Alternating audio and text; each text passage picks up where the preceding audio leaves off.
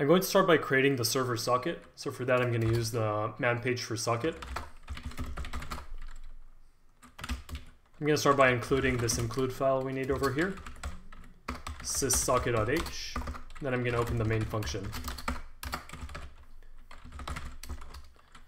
Let's see what I need to pass into the domain argument here. So I'm just going to search it here for a sec. Let's use AFINet, since this one stands for IPv4. That's the protocol that we're going to use. Next parameter is going to be type, so I'm going to search for that here in the man page. And I'm going to use sock stream, which is going to be just a regular TCP socket. Finally, for last parameter protocol, I can just pass in 0, which will use the default protocol. And this will return the socket, so I'm going to save this into sockfd. FD stands for file descriptor, and this basically is the handle for the socket. Second function I want to call is called bind. This will actually bind the socket to a certain address, so it can actually start listening on it. Let's open the man page for that. First parameter is going to be the socket file descriptor. Afterwards, we pass in a pointer to a structure that is called sock address. So I'm going to open the man page for this. And I'm going to scroll a little down here. I'm going to use the specific IN one. IN stands for internet.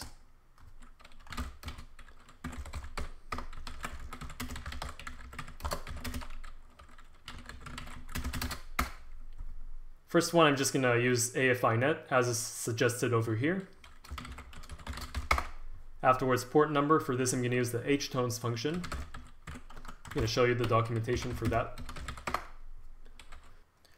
And the reason we need to use this function to actually pass in the port is that in a lot of cases, your computer and the socket API actually order bytes differently.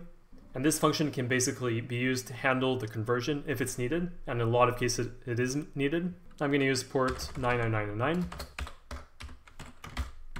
Last parameter is going to be the address. I'm just going to put this as 0, so it'll connect to my local machine. Now let's go back to bind function. Now I'm going to pass the address into the function. Last parameter is going to be the size of the structure.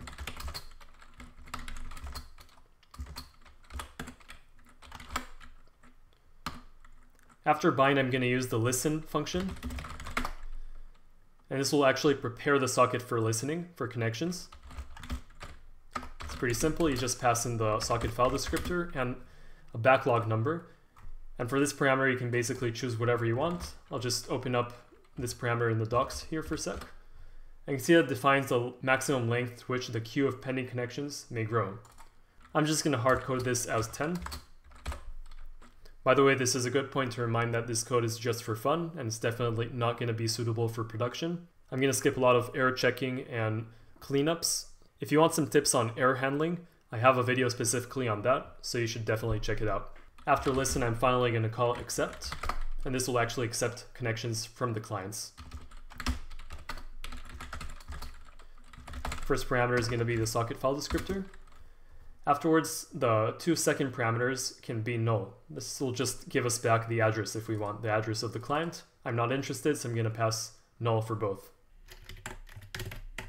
If everything is successful, this will just return the client file descriptor.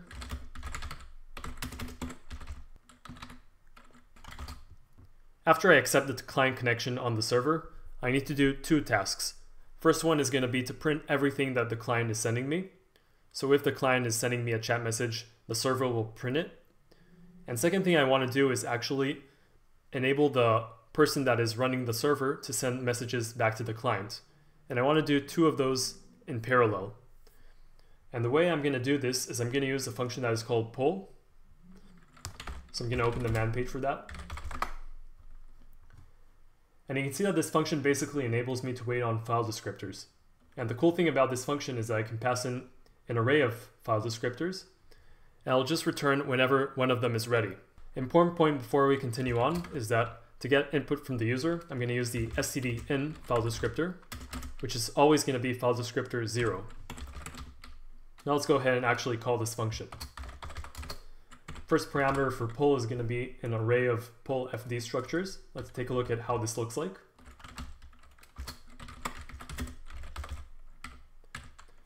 I'm going to need two of these structures because I'm going to listen first of all on stdin, and second of all I'm going to listen on the client file descriptor to see if there's any messages coming from the client.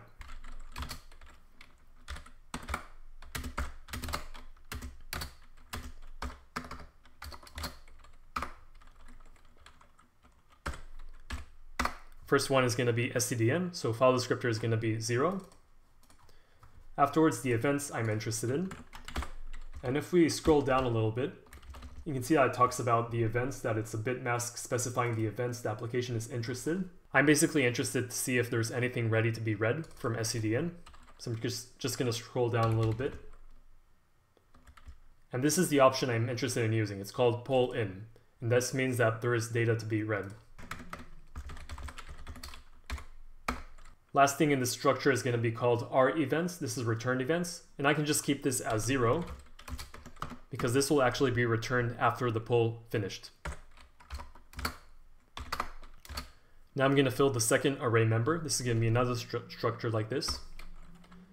File descriptor is going to be, in this case, client file descriptor. This will again be pull in because I want to see if there's anything ready to be read from the client. And 0 again in the last parameter, because this will be filled by pull function.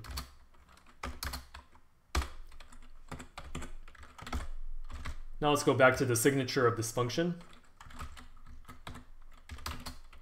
And now I can pass in the structure. By the way, let's give it a name. Forgot to give it a name.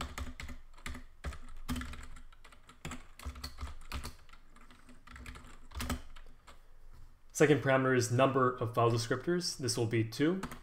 And timeout. Let's say, for example, let's give it like 50,000.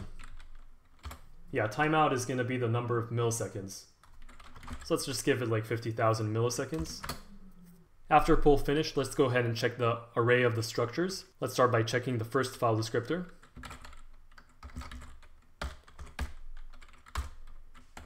Specifically, now I'm going to use the R events. This is the return events. I'm going to see if there's anything new.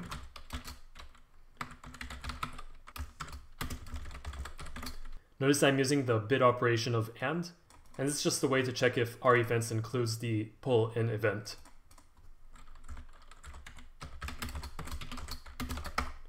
If the first file descriptor includes this, I know that stdin is ready, and I can use the read system call to actually read from stdin. By the way, let's define a buffer here. Just make it 256 bytes.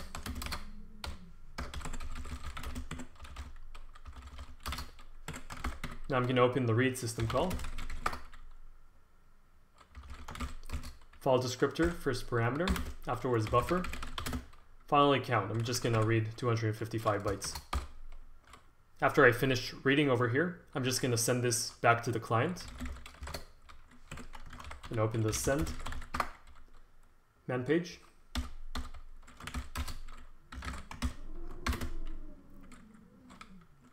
Going to send the buffer. Let's send 255. Flags can be just 0. No additional flags needed. Afterwards, I'm going to add an else if here. I'm going to check the next file descriptor.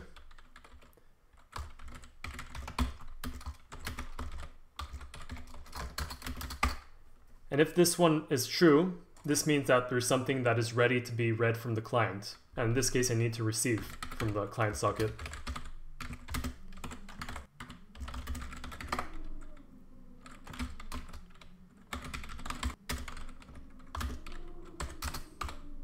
And afterwards, I'm going to print it. I'm going to print the buffer.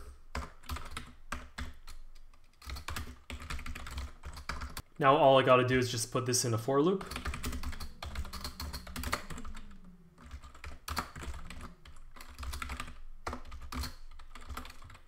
I'm going to add a couple of includes here. stdio for the printf. Also, there's another include I need to add for H tones.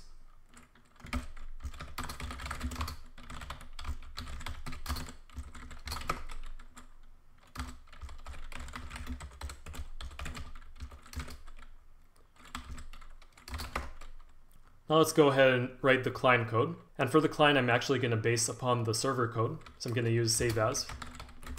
Just call it chat client.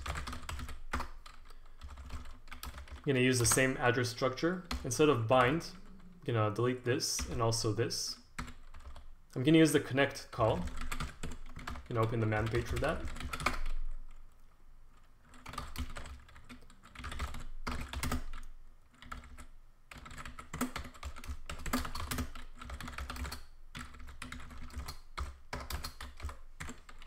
And after connect, I can just delete except here and again use the pull. And this will actually work very similarly. So I'm just going to leave all this logic as is, and I'm going to save this. I'm going to start by compiling and running the server.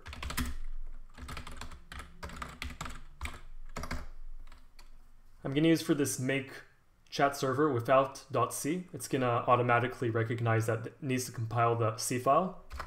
We see that we have a couple of errors here. I'm just going to fix them real quick.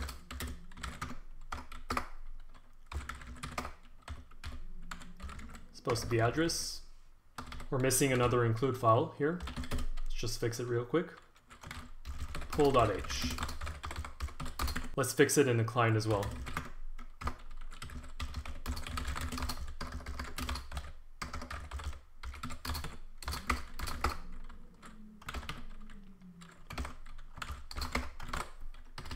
Try building it right now. Also, I need to include another include file for the read system call. It's going to be unistd.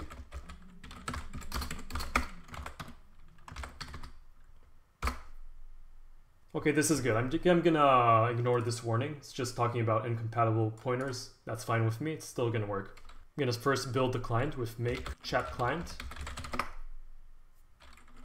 Let's fix this error for a sec.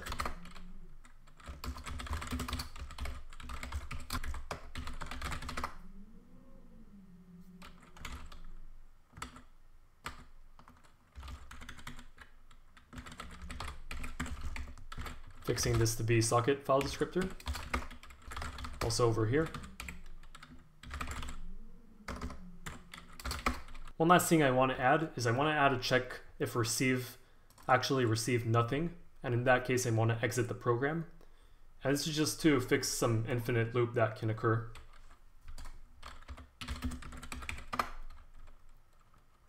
Let's go to the return section of receive. As you can see, if everything is successful, these calls just return the number of bytes received. So in this case, I'm just going to actually check if receive got 0 bytes. In that case, I'm just going to return from the program. I'm going to do the same thing in the server.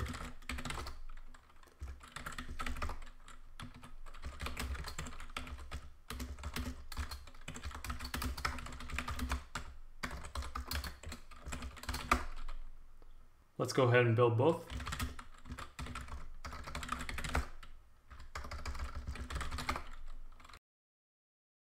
Now let's go ahead and run the server and the client. I'm going to start by running the server. Now the client. As you can see, when I type something on the client, it is received on the server. And when I go ahead and type something on the server,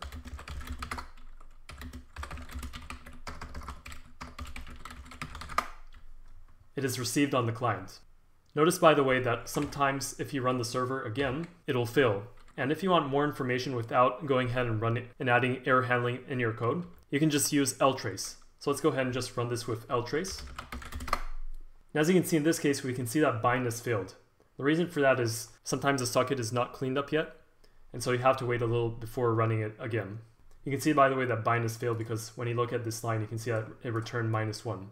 If you look at the man page of bind, you can see that -1 is the failure. Subscribe for more programming videos, and thanks for watching.